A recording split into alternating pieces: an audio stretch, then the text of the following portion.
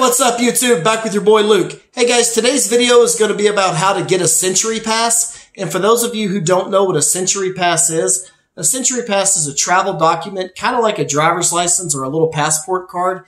And it allows you to cross the border in special lines and special places without having to wait in line behind the tons of other people that are walking across the border every morning. Folks, that's a big deal. There can be 2,000 or 3,000 people in line in Tijuana crossing to San Diego. There can be 400 or 500 cars per lane. And this Sentri Pass allows you basically to cut in front of everybody and go first. Hey guys, let's get right to it. But go ahead and like and subscribe to my channel. For those of you who don't know, I do videos all about Mexico, all about Tijuana. I lived in Tijuana for 10 years. I'm here to help you guys out. All right, guys, check this out. When I got my Sentri Pass, what I did, right around the border, there's all kind of areas that say Sentri information packets. There's little desks, little kiosks. You can go there, you can pick up some information, and it will guide you to where to go online. Now, back in the day when I got my Sentri Pass, I just asked the Border Patrol agent, the U.S. Customs officer, when I crossed the border, I said, hey, I want some Sentri information. And he pointed me over to another desk. I walked over there and they gave me actually a paper application, much like a driver's license application. But now I understand it's online. So here's the deal, folks. This application is like a souped up government background check. They're going to ask you everything under the sun. Name, date of birth, social security number, previous addresses, place of employment. They're going to ask you a lot of questions about your family, your family's criminal history, all kinds of stuff. I can tell you right now, if you have a felony, or you have a misdemeanor, you're not getting it. If anyone in your immediate family has a felony criminal conviction, you're not getting it. Doesn't matter that you didn't commit the crime, you're not getting this pass. All right, guys. So there's two types of Sentri Passes you can get, pedestrian and vehicle. Now, it's pretty much the same thing. So what you're going to do, you're going to pay a fee and you're going to submit this application. Now, once you pay a fee, you submit the application and your live scan fingerprints.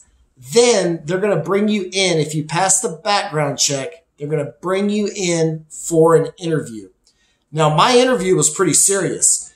This guy wanted to see my proof of income. Where did I work? Why did I want the Sentri Pass? Where did I live in Tijuana? Why was I living in Tijuana? He had a ton of questions for me. And in the end, he made me sign a waiver that said that if I was granted the Sentri Pass and I was granted this special access, that was a privilege, not a right.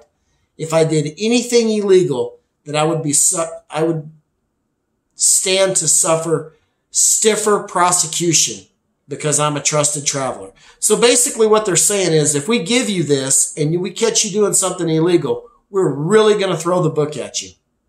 All right, guys. So basically what happens, I wound up getting the Sentri Pass and then I wound up losing both of them, and I'll tell you about it. So for the car though, for the car Sentri Pass, the car Sentri Pass works like this. You got to show them your insurance. You got to show them your registration. You got to show them your driver's license. Everything has to be in check. Your passport, everything has to be up to date, okay? No one can be in that car if they don't have a Sentri Pass also. Well, what happened to me, I got pulled over for a traffic violation, something stupid like running a stop sign or something like that. And when I got pulled over, I never did report it to Homeland Security like I was supposed to. About 6 months later, I walked through the line. He let me through, and then he lifted my Sentri Pass, my pedestrian pass, and told me I could go get it back and the steps I'd have to jump through.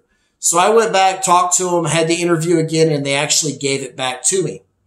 Now, the second time I lost my Sentri Pass, and this is crazy, but it's the absolute truth, I was in a car across the border and they searched the car, and inside the car I had my lunch packed and I had fruit in my lunch. I'm stupid. I shouldn't have done that. And they lifted my Sentri Pass. And at that point in time, I didn't even go back for it. I already had plans on other things I was going to do, and I didn't go back for it. But yeah, the Sentri Pass is super cool. It will save you guys a lot of time. It would allow you to jump right back and forth across the border. It's super cool, super easy. But be careful or you'll lose it. Hey guys, listen, like my channel, subscribe to my channel. I appreciate you guys. Any other questions you have about Mexico, let me know. I'll be happy to make a video for you. Peace out, guys. Be careful.